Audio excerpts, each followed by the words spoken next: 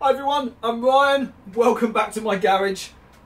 This is my first opportunity to come and actually spend some time out here since I've had a good clear up. Created a lot more space for myself. It feels good. I really appreciate the comments that I received on the last video. Great subscribers. Your help and suggestions are really what's keeping me going. So thank you very much. If you're not already a subscriber, please just consider that button. It's completely free, but anyway, that's up to you. For now, I'm going to get some started. I've got the footrests that I started before Christmas, so I'm going to finish those off. I've got some things I want to talk through with you all about the front end of this bike, because that's looking more and more complex the more I consider it. And flint. Need to decide what I'm going to do with that. A few things to finish off, and then I need to use it. I need to try it. It's been lazy to start recently, and I'm not sure why, so that might need revisiting. Anyway, let's get started. Okay, so back to the footrests as we left them last year. So these have been stripped down and cleaned up, and they're okay, but they need a rub down and a coat of paint. They're all solid at least. My problem, if I can get it out of the voice over here on the right, is that this bit is still twisted. You can probably see that. Yeah, you can see that obviously. Certainly at that angle. So what I'm going to try and do is apply a load of heat to the back of this and then actually twist the whole thing, you know, in a clockwise motion. So let me get some heat out, let me get some levers in that and see if we can't get that looking a bit more acceptable, because in one angle it looked alright, and then when you look at it that way it's completely knackered. Right. Okay, so my plan is that that's the thickest screwdriver that I can fit through those holes. So if I heat it up and then try and just twist that like that, hopefully being supported as close as possible, that will give, if it's hot enough. Let's see what happens. I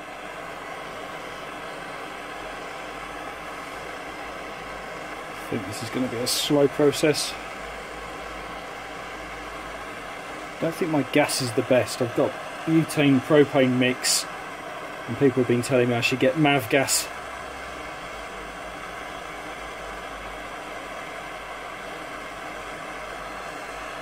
But anyway, either way, we'll give this a damn good go, see how we get.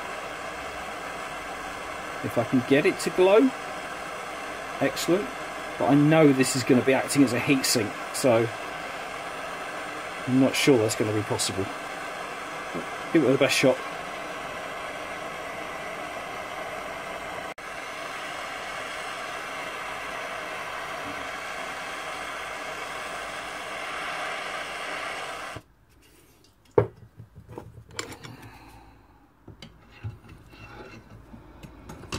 Come on, baby. It certainly feels hot.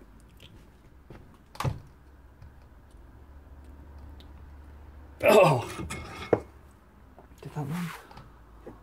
Not sure.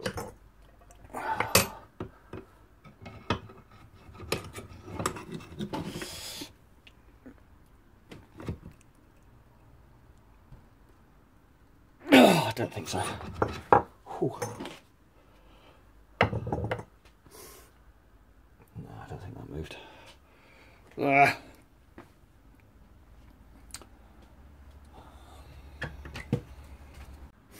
Right, let's try again. This time, new gas bottle. Same one I had before, same type I had before, but it's new. The other one was running out. And these pliers, I seem I can grip on that, and that might give me more twisting action.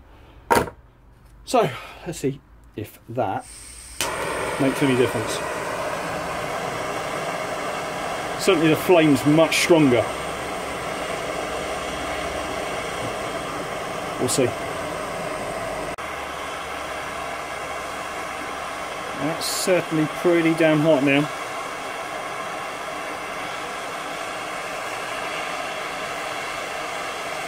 I think let's give it another turn, see if we can twist that.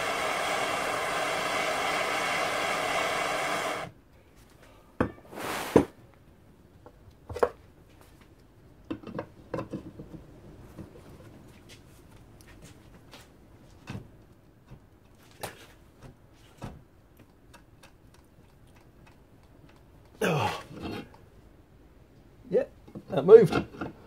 Absolutely bloody moved. Cool. That looks better.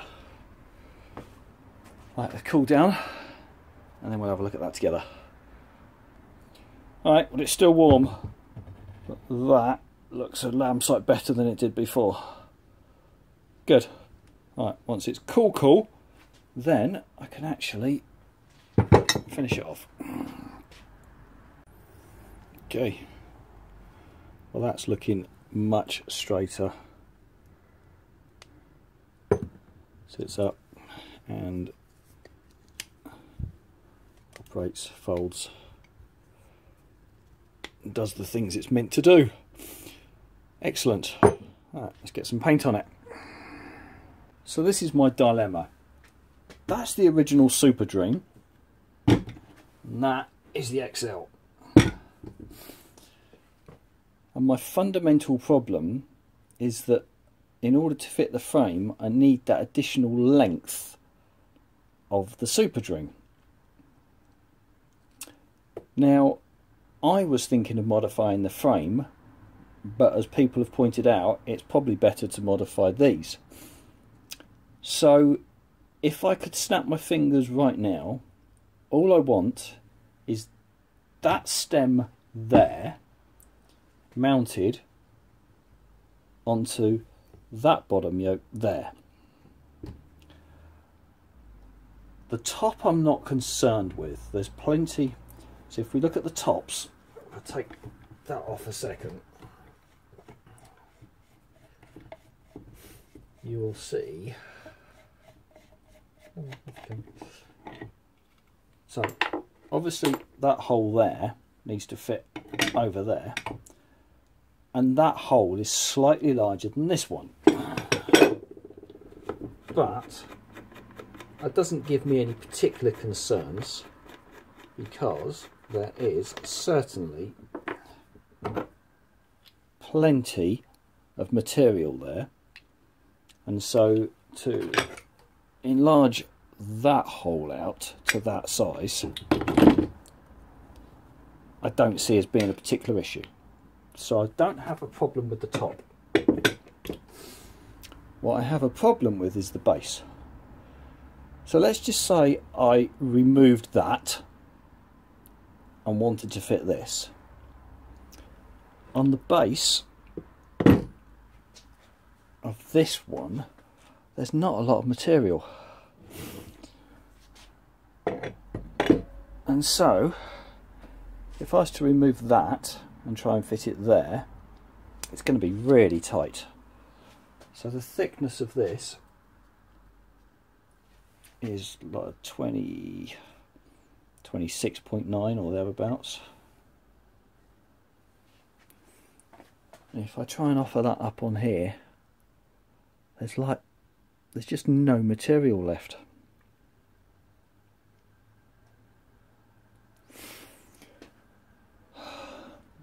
So that, I think, is a challenge. I mean, you know, I guess it's possible to put some more material in there, or maybe there is just about enough. Then I thought to myself, well, how about I actually leave that in place? If this is thicker, would it actually sleeve over that? And then, you know, weld through or something in the middle just to actually attach it and make sure it's all solid. And it's close. It is close. The diameter of that, I think it actually even almost fits, but it will not. I can't sleeve it. The internal diameter of this is 18, and the external of that is, yeah, 23. So I can't sleeve that over the top easily, and if I remove that, I'm not sure there's enough material to enlarge in that hole to take that post. Ugh. Okay, I'm going to keep thinking on that, keep measuring. Don't know how to proceed. The more I look at this, the more complications I've got. I had dismissed the top and just said, there's plenty of material to drill that wider to take this stem. But if I do that, I've also got to take into account the thickness difference. So now if I was to have this hard up against the bottom of that, actually it might even foul these. Let me try offering this in place. And then I need to measure that, because actually then I think the thread from the top of this to the bolt probably wouldn't come through that wide enough to get the bolt, to get this top nut on. Right, let's give that more thought. Yeah, look, from the top of that there to the top of the thread, I've got about 15 mil. From the top of here to the top of the thread, I've got about 23.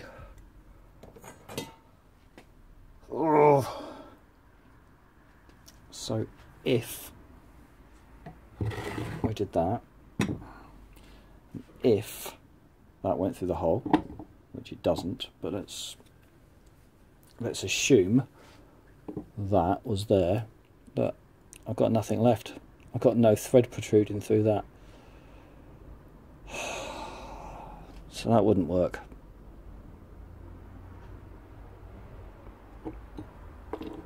The more I look at this, the more I'm thinking I'm trying to achieve something which is just way beyond my capability. I've almost got to have one of these created. Well, a hybrid, it would actually have to have the length of this, ideally for the bearings, the thickness of this, but to fit the top, it actually wants that top on it. I'm talking about a bespoke stem here.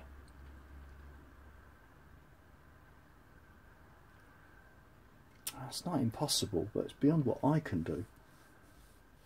But maybe someone can make it. Pause and think. Well, there we are. Offered it up on the bike for the first time. Doesn't it look pretty? It looks pretty straight to me. Cool. That seems to operate as it should. Excellent. Cool. Right, get the other one finished off, get them back on, but I can't do that today because I don't have the R-clips or split pins. Okay, pause there for today. So footrest done as much as I can, and dilemmas about these two things and what the hell I can do about it. I've got an idea about having a stem made to the dimensions of this, that I can sleeve over this, but with extended thread at the top to compensate for the extra width and that. That's my current best plan, with no experience or knowledge what the hell I'm talking about. So let's leave it there for now. Thank you very much for your support, comments and suggestions as always, and we'll see if we can move this forward together. Okay, thank you. Bye for now.